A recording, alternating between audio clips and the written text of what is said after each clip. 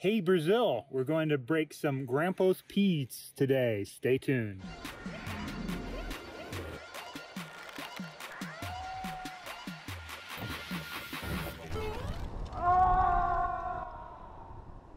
Hi, I'm Ryan Jinks, and welcome to a Bolt Buster episode where we're going to test a popular bolt found in Brazil called the Grampo Ps. And I have additional information about them since filming these brake tests, and it has nothing to do with the fact that I have or have not lost about 7 clips of the footage from when we filmed. It's pretty hard to keep track of all that footage when you film 8 episodes in 2 days. Anyways, it worked out because I got all this great information. Now, Robé Lois donated them, but I cannot seem to find our original conversation because I have like 17 different ways messages come through, and I can't find the original conversation, but that's okay. Bobby did research before we tested them and found out you put them in basically backwards. And Rodrigo Mota emailed me and asked me if we would test Grampo Ps, and I was like, oh, we already did. And he actually knew a lot about them. He showed me this clip, which was interesting. If the quick draw gets lifted up, it could technically unclip the carabiner, which is terrifying. But you don't want to trust the welds because they're usually not done by professionals. And so you want to pull on the stud and not the actual P part of the P. Now this is a 12mm rod of metal. And so if you drill a 12mm hole, we found it was impossible to get it all the way in. And Rodrigo also said that sometimes if you can't get them all the way in, but they are within a finger of touching the rock, that they're super good enough, and you can even kind of cheat and put your sling behind it in case you just quite can't reach for whatever reason. But we found in order to get them all the way in, you can't use a 1/2 inch or 12.7mm drill bit, or they just go in and out and there's no tension on the bolt inside the rock. So you have to take a 12mm and wallow it out. And the next clips of us installing this will make a lot more sense. Now these are not stainless steel, but Rodrigo said that corrosion related accidents are super rare. They are mostly the welds failing or the fact that the carabiner's unclipping. It's all terrifying. So I had already drilled 12mm holes. That did not go in nearly as well as I was hoping. So we're going to size or at all. We're going to size up to 1/2 inch. So my finger is the depth of the hole. My middle finger here Gotcha. is how deep the hole is. So that's how deep the hole is. Gotcha. So the whole thing's going to be in a 1/2 inch. Yep. All right. Do they use 1/2 inch drill? All right. So yeah, that is a 1/2 inch hole there. Okay, we're still going to test that on this.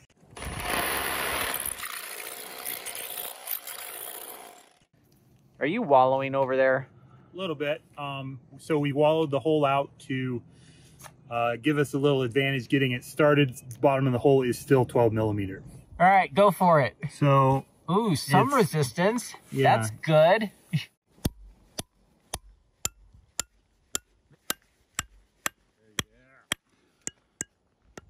Yeah, I like it. That's in there. I'm impressed.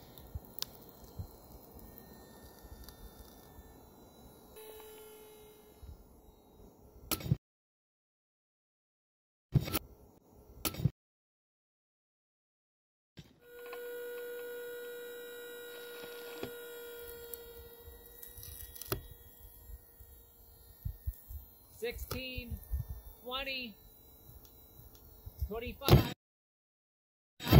$25. Whoa!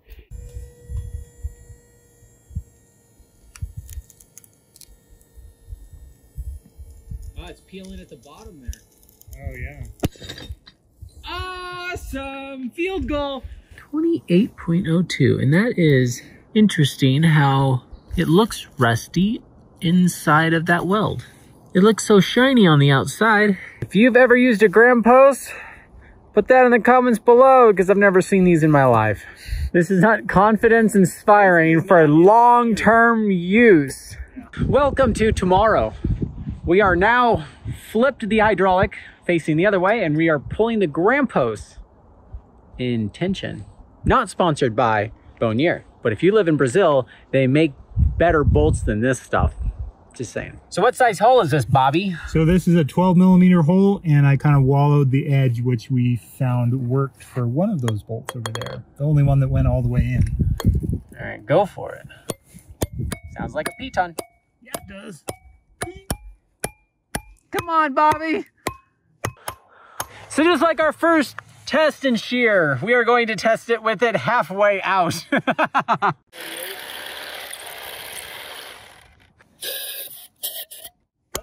Come on, Bobby! Okay, Bobby!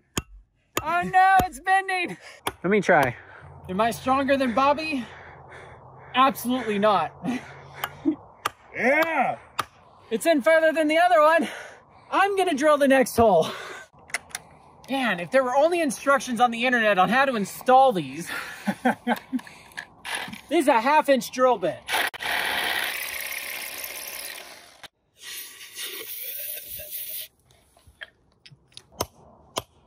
They're all installed tightly this much.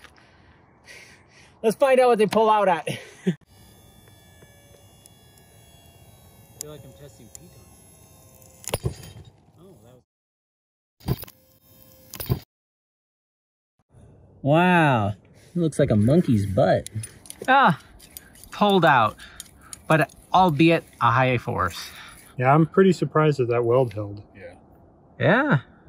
Because that weld's not really designed to hold anything. The carabiner is supposed to be clipped like this and be pulled down.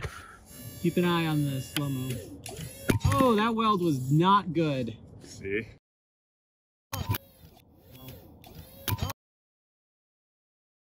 Is that a rusty one? No, there's no rust in it. That's not that high. Very different results.